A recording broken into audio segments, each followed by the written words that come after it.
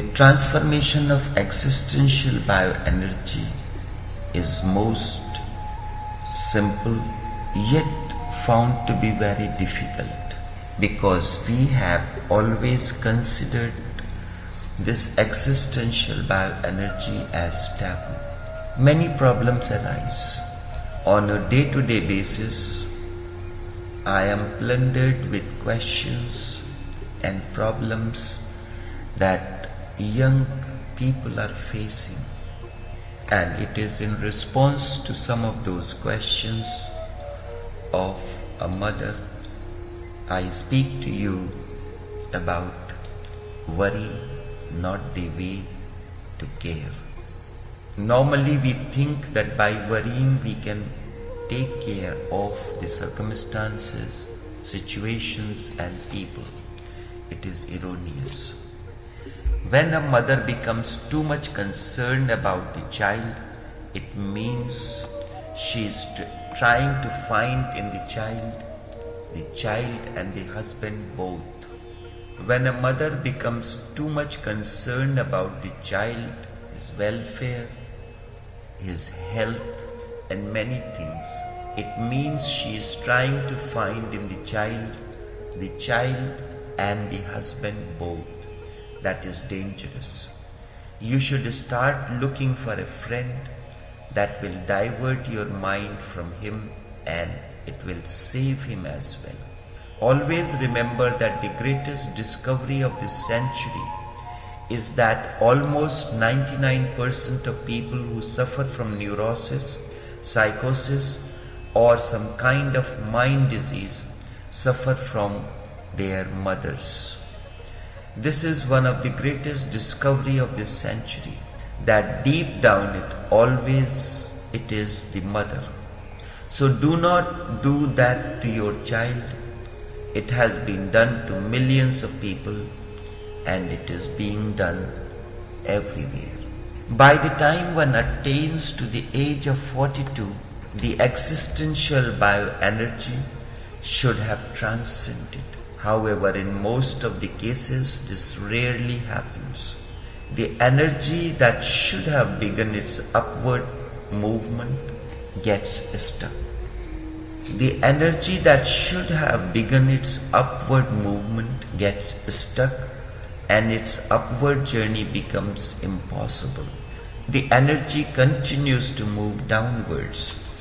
Unfulfillment of this existential bioenergy explodes in many ways as insecurity, anger, distrust, jealousy and so on. Both male and female respond to this condition differently, and this difference is related to biological makeup and conditionings. In case of a female being, her sexual desires and instincts are internal. In case of man, it is external. It is easy for man to get over these situations than a woman. After the age of 42, each woman leans towards her son. In her son, she seeks her husband, lover, along with her son. The present question relates to such a situation. She becomes extremely worried about the welfare of her son. She becomes extremely worried about the welfare of her son. The child continues to grow under the shadow of her worries. Worry is destructive. What is the way? Worry will lead you to nowhere. Like anyone else, you consider that by worrying you will get the solution. When you worry about someone or something, always remember the problem is more with you than with the situation or the person. You think that you are worrying about your son, child or situation, and by doing this you are doing a great thing. No, when you worry about someone or something, always remember the problem is more with you than with the situation or the person. The other will seem to be perfectly okay. You seem to be too much worried about him or the situation. Sometimes even that can create tension in his mind if you are too much worried. Take every care, but worry can never become care. And this is what usually we consider the care. Certainly you love the person and you have to take care. But worry is not the way to take care. Worry is destructive. It is destructive to you and to the other person as well. Remember, if he finds out that you are too worried about him,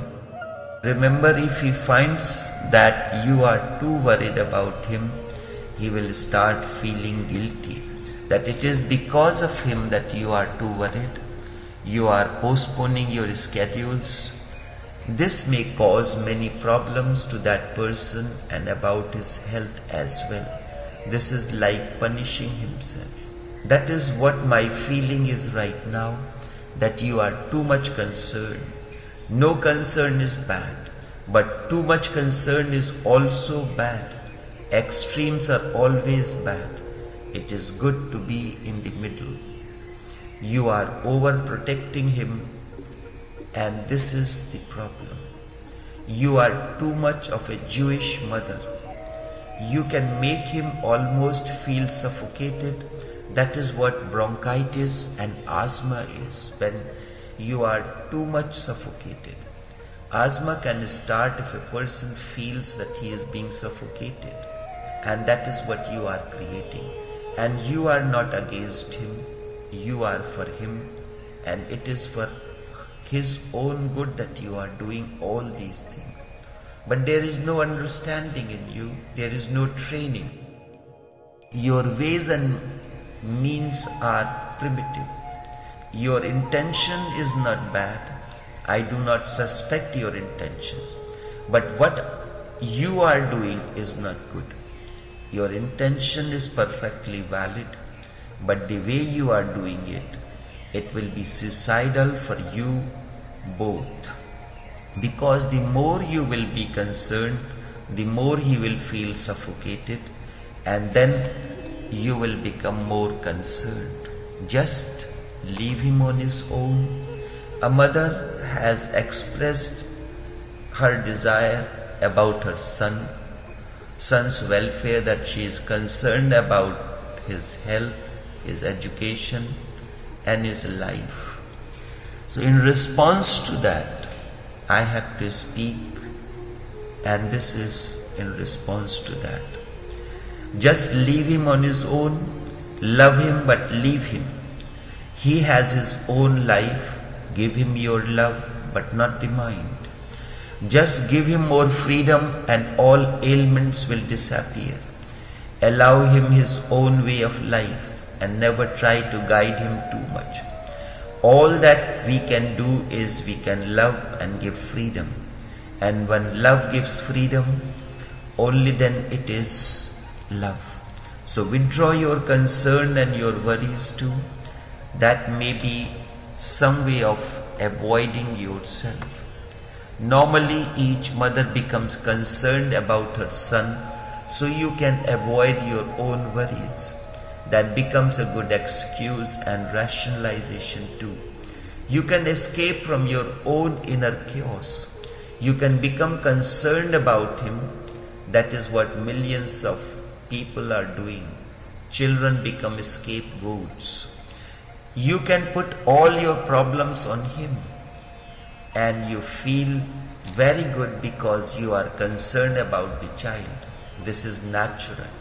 And nobody can say that you are doing something wrong. People will tell you that you are a great mother. You are so caring. And all that you are doing is avoiding certain problems in your own life. And if you are left alone, if there is nobody to worry about, then you will have to encounter those problems. Encounter those problems. They have to be transcended and never make a problem out of it. Otherwise, he will become a problem. And if you in deep way have some investment in his being ill, in his being trouble, this is an investment. Because if he is perfectly healthy, then what will you do? You will be thrown back to yourself. So deep down somewhere in the unconscious, you would like him to remain the way he is, and he will feel it. Children are very intuitive. He will feel it, and he will fulfill your desires. What else can he do? He will fulfill your unconscious desires, and he will keep you engaged, but his life will be spoiled. And this is what happens with most of the mothers.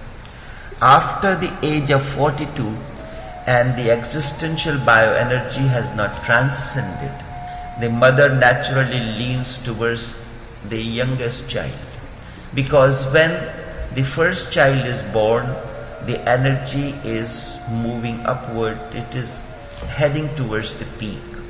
But somewhere before it reaches the peak, because of our tabooed nature, the problem begins to crop up. And then by the time the age of 42 comes, you should have been totally free from these situations. You should have been at the hilltop, and your descent should start. But it does not happen. So by the time the last child starts growing, and you have not reached the hilltop, the energy is waning, the descent has started. So naturally, every mother leans towards the child. And when you look into the last child, the youngest one, grows under mother's shadow, and he is always spoiled, always in most of the cases. It always happens. When I look at the situations around, this is what I find. So you deep down, somewhere in the unconscious, you would like him to remain the way he is, and he will feel it. Children are very intuitive. He will feel it, and he will fulfill your desire. What else can he do? He will fulfill your unconscious desire, and he will keep you engaged. But his life will be spoiled, and you will miss an opportunity of encountering yourself. My feeling is that you have some deep problems to solve, and that problems relate to your love. So rather than pouring everything onto him, find a lover, friend, and try to sort out your problems. It happens many times that a mother can hang around the child because he has failed in love. Because it happens many times that a mother can hang around the child because she has failed in love. Love has not yet blossomed, and now the life energy is waning, and there is no possibility of experiencing love. You can experience love only when you transcend beyond the biology. It is the existential bioenergy as sex that you have to transcend to attain to love. In the absence, this is what happens as you are. All that a woman can say, what can I do? I have no time to move into any relationship. I cannot afford it. No, you have to move into your own life so that you can leave him a little alone. Give him his own space. I think he is perfectly okay. There is no need to be worried at all. The worry is not going to help. It can simply harm. And once he feels that you are giving him freedom, you will see him flowering. But it is a hard decision. You think that by giving him freedom, he will go astray. But do you want to go with your understanding or with the understanding of the wise? It never happens that freedom spoils the people. Once you give him the freedom, you will see him flowering. What you really desire will happen, but you have chosen a wrong way of having it. And nothing will be lost. Just start giving him more and more freedom. Not complete freedom, a little more. It is just like a goat you have tied for grazing, and you lengthen the rope that you have tied the goat with, so that she can find a little more space, little more distance to move around to graze. So this is where you are giving him a little more freedom, little more freedom. This is very intuitive. What kind of freedom should be given to a 5-year-old child, 10-year-old child, to an adolescent? This all depends on your understanding and intelligence. You should not try to patronize a child. Help, but do not try to patronize him. Support, do not guide. Give him all that you can give, but that is all. Do not make any conditions on him which he has to return or he has to repay you in some way. Do not make him feel obliged that you are doing, and do not do anything that can create guilt in him. So he starts feeling that it is because of him that his mother is so worried. Otherwise he will start thinking that it will be better to die. The mother will be happy.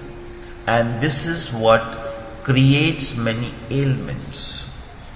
The child begins to, because the desire to die, desire not to live is there, and your continuous wrong caring methods create that feeling that he is the cause of the problem for his mother. It is better that he may die, and then all the problems of his mother will solve. Not exactly in these words, but existentially this happens to almost all the children. Not exactly in these words, but existentially this happens to almost all the children. They simply start shrinking because they see that because of them there is so much trouble and so many problems, so what is the point of being here? And they start shrinking. They can die slowly and slowly, and you can see the difference between the eldest child and the youngest child. The gap of the age may be very small, but the gap intuitively, the gap of intelligence is very wide between these two children. So first give him freedom, never suffocate him. That is what his mental or any other ailments are saying to you. It is a message, but you are not able to understand it. But this you cannot understand. Therefore do not enforce food on him, otherwise he will reject. There is no need. A child knows when he is hungry. When he is hungry, he will eat. If he is not hungry, there is no need to eat. And it is such a natural thing that no child is going to remain hungry. And therefore just stop worrying about it. This is very important, because when you are growing and one day you aspire to be parents, but you have no training how to be parents, how to rear a child. You have a legacy that your father brought you up in a particular way, and every child have very unpleasant memories of his childhood or youth, and it is said that they had the hard time. So in that series, it is my effort to speak to you about the problems that arises. If someday he misses one meal, do not be worried. That is perfectly okay. Once in a while, a holiday is good. Let him miss the meal. When his real hunger comes, he will come running, but never force. Many mothers force food on the child. They want the child to eat this and that. Many times I have to tell my mother that I will eat all that I can eat and what is good for me. This is how every infant is. You put the large number of dishes in front of an infant, the infant will pick up only a few dishes, not that he will eat everything. And whatever he picks up will be beneficial for his health. And if the infant is sick and the food is put in front of him, psychologists say that he will pick up only that food which is beneficial to his health and the physical condition at that time, and he will reject everything else. But the mother continues to force the things on him. The child is hungry, child is crying, wants the milk, but the mother feels that it is not the right time to give the milk to the child, and the milk has to be given every 2 hours. The child cries and goes to sleep, and then when the child is sleeping, somehow he gone to sleep, you wake him up because it is the time to give the child a feed. It should be natural. You should understand the cry of the child. When the child is hungry, the child's cry is different. You should be able to understand that and intuitively know that the child is hungry now. Child should be given the feed. Many mothers force food on the child and destroy many things in doing that. And what happens, whatever we enforce on the infant, that continues throughout the life, and that gives a very unpleasant and unhealthy upbringing of the child. Once they destroy the natural appetite of the child, by and by he becomes completely oblivious. When he is hungry, when he is not hungry, he knows not. No animal starves. When the animal is hungry, he will eat. And when he is not hungry, he will not eat. And no mother is taking care of him. Nobody is guiding him. And children are animals, pure animals. Allow them their way. Just leave him. If he is not eating, that is good for him. If he is eating, that is good for him. Just watch. You need not be worried about it, and within a month he will start eating in his own way. Whatsoever he likes, let him eat, but never impose anything on him. Keep your plans and your knowledge of how a child has to be brought up to yourself. And if you have any guidebooks, burn them. Because in the West, people have guidebooks. They are reading books and trying to follow what the knowledgeable people, experts say should be done. There is no need at all. Nature is enough. And give him freedom, let him move, let him do things on his own. Within 3 months, your problem will disappear. That much I can assure you. Instead of solving his problems, tackle your own problem. When a mother becomes too much concerned about the child, it means she is trying to find in the child and her husband both. That is dangerous. You should start looking for a friend that will divert your mind from him, and it will save him. Always remember that the greatest discovery of this century is that almost 99% of the people who suffer from neurosis, psychosis, and some other kind of mind disease suffer from mothers. This is one of the greatest discoveries of this century, that deep down it is always the mother. So do not do that to your child.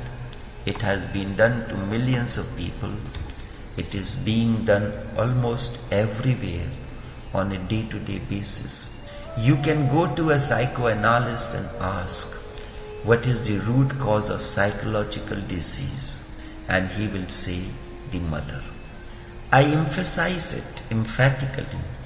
You can go to any psychoanalyst and ask, what is the root cause of psychological disease? And he will say, the mother. The beauty and the paradox of it is that no mother wants to harm the child. Every mother wants to help. Every mother wants to sacrifice her whole life for the child. Every mother is martyr, and yet still this is the result. So something is going wrong. Intentions are good, but the methods used are wrong. Remember this paragraph. You can go to any psychologist and ask what is the root cause of the psychological disease, and he will say the mother. The beauty and the paradox of it, that no mother wants to harm the child. Every mother wants to help. Every mother wants to sacrifice her whole life for the child. Every mother wants to go as martyr, and still this is the result. So something is definitely going wrong. Intentions are good, but the methods used are not good. This you have to understand. Allow a little more freedom every day, every week.